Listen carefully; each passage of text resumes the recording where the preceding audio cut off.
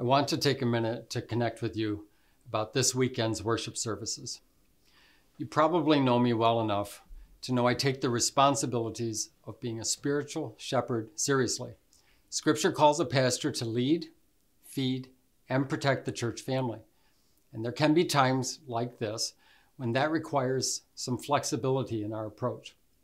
First, I know that different churches will exercise a variety of options, and I fully support the decisions made by those spiritual shepherds. They know their church family better than anyone from the outside. Our leadership team have been assessing the best information we have available regarding the requirements of our state, as well as recommendations from health officials. We've also been assessing our options for our church family. We are committed to be a safe place to find faith, friends, and your future. Honestly, there were too many unknowns for us to be able to reach the standard we hold ourselves to. And that is why we are moving from a physical gathering to an online gathering this weekend. This is not a decision born out of fear. As we gain more information, we will keep you in the loop about what decisions we are making or adjusting. The good news is, even in spite of a lot of anxiety in our culture, we still have a way to connect. Our church family, thanks to technology, will meet this Sunday morning at 9:30 and 11. We will gather at live.ourcalvary.org and on Facebook.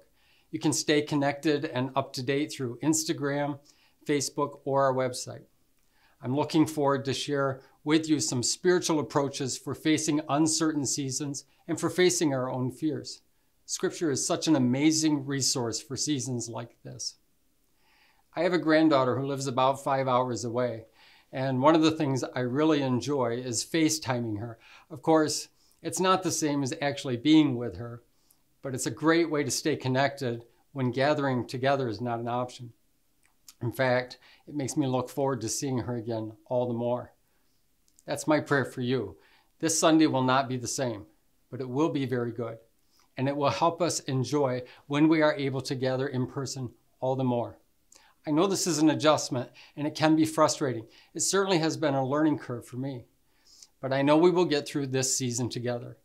Just before I go, would you take on some prayer assignments? There are some people who are ill and they are afraid of what it could be. Please pray for God to quiet their fears and bring healing to them. And there are people who serve those who are ill, and by doing so, put themselves at an elevated risk. Would you ask God to protect them as they courageously care for others? So join me on the screen of your choice this Sunday for joy-filled worship, updated information, and biblical insight that will strengthen you and, I hope, help make you a little braver.